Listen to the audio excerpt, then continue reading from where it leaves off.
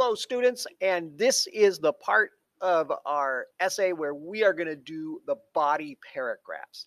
And as you can see, I'm going to speed this up. I have already given you a full sample. I'm just going to point out a few things here, and then I'm going to leave this sample of the first body paragraph in our Google Classroom.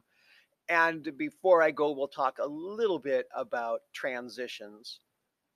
So if you look in our packet, this is the first body paragraph up here, like it says. This is the second paragraph of your essay. And this is one of these three body paragraphs that explain why your position is true and accurate. So I want to start by talking about the packet. Again, these boxes um, have some instructions about not only what the paragraph is about, but what the sentences that follow are or can be about. And then in the brackets, you can see more hints for writing your sentences. And then in our standard writing packet here, in the body paragraphs, there's really very few sentence starters. I've just given one here. And as with any of the sentence starters, if you don't like them, just cross them out and write it the way that you would. Just make sure that your body paragraphs, they should begin in the first sentence. Not necessarily begin the sentence, but in your first sentence, you should have some kind of a transition. And mine is very basic here. And here is the transition word one. One way the French helped the Americans during the Revolution was by providing money. Now, if you look at the example here, you can see that not everything is spelled correctly.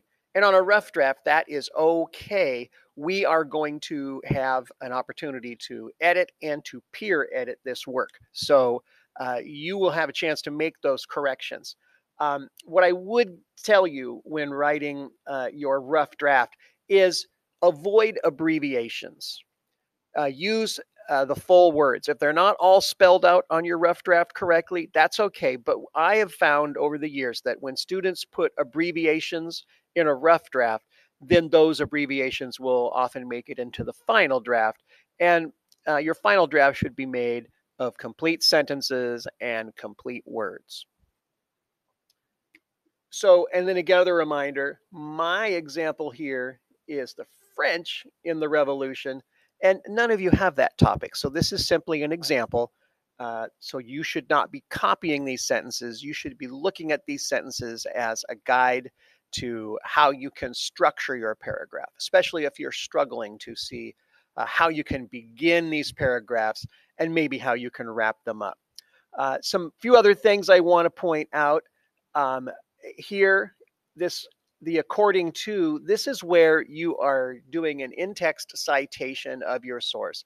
And when I say in-text citation, I don't mean that in a formal, correct way.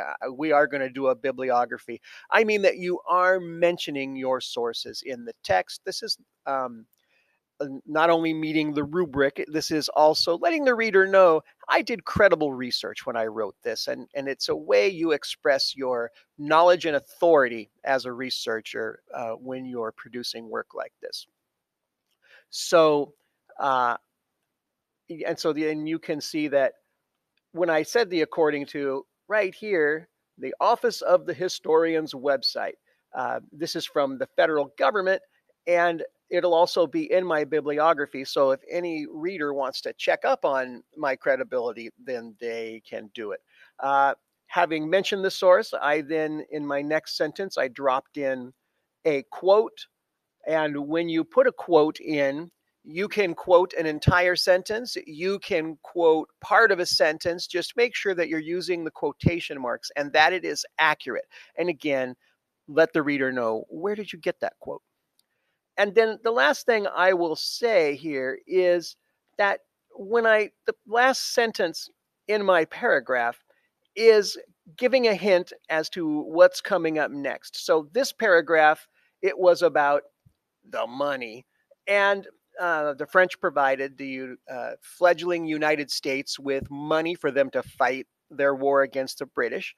And the next paragraph is going to be about military aid, like the French sending soldiers. And so I have given a hint to that about, oh, the France, we use this money to help pay for ammunition and military supplies used to fight the British. So I am foreshadowing the military aid paragraph that's coming up. So this is what is now already over 5 minutes, and I am going to ask you just to read over this sample. I'm going to leave it for about 30 more seconds without me talking. Look at the structure of what's written here, and this is certainly not the only way to make these sentences. This is a guide if you need one.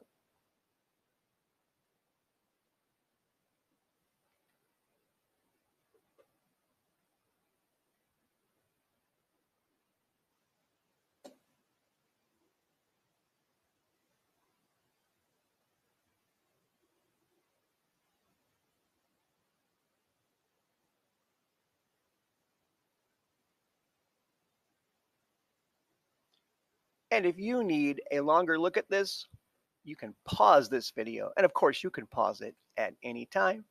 Good luck. You've got 3 of these body paragraphs to write, and in the next video, we'll talk about the conclusion.